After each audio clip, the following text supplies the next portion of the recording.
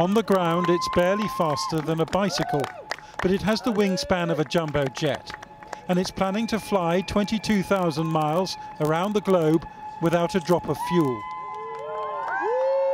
Solar Impulse lumbered up towards the source of its own power this morning, its carbon fibre structure embedded with over 17,000 solar cells. There's room for only one pilot. These two will take turns from airports along the route, flying at a top speed of just 87 miles an hour. Crossing the Atlantic and Pacific will require 5 or 6 days of solo flying.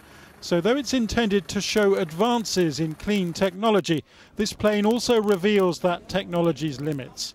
And there was an electrical fault at the start. When everything was ready, we had to reopen the cockpit and reopen the instrument panel to check a connector, giving a false alarm. So everybody was just hoping the airplane would go. Now the adventure has started.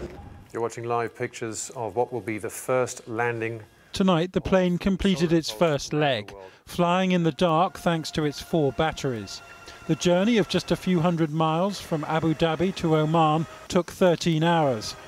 After a pilot swap, it flies on to India and then China, with the round trip expected to take 5 months.